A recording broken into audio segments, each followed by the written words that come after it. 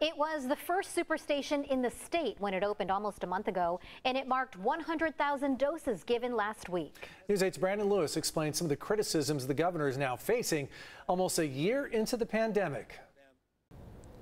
Now, Carlo and Marcella, the governor spoke very highly of the vaccination site here at Petco and the other super sites all across the county. But the reality is that they're operating at less than capacity. That's because of a continued supply shortage. The governor today gave a little bit of a hint at what we can expect over the next few weeks.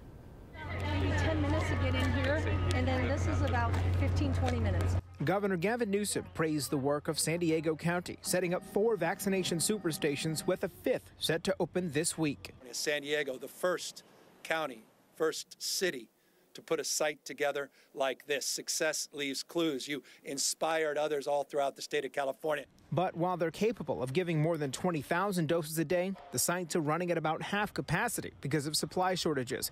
The state blames manufacturing delays and allocations from the federal government. We are sobered and mindful of the scarcity that is the number of available vaccines in the United States of America.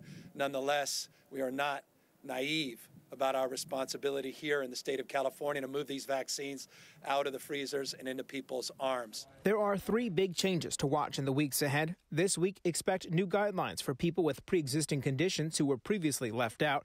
Also, next Monday, we'll get details about a new contract with Blue Shield and Kaiser that will streamline where and when vaccines are coming. And third is a 3-week supply outlook from the federal government.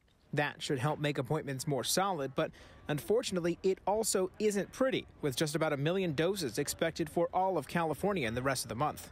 I would say nationwide that this is probably going to be a theme that we will see, a number of people storing second doses to make sure that it's available there, and the consistency of supply, the clarity on what's coming in the weeks to come is going to help us sort through this.